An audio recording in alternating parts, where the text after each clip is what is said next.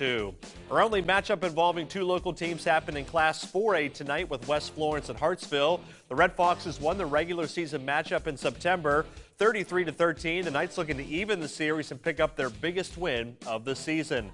Hartsville leading 14-7 at the half when we arrive. Third quarter, special teams on display. Sam Spence hits the field goal to put the Knights within 4 at 14-10, but Hartsville ball, mistake on the handoff, and West Florence recovers here.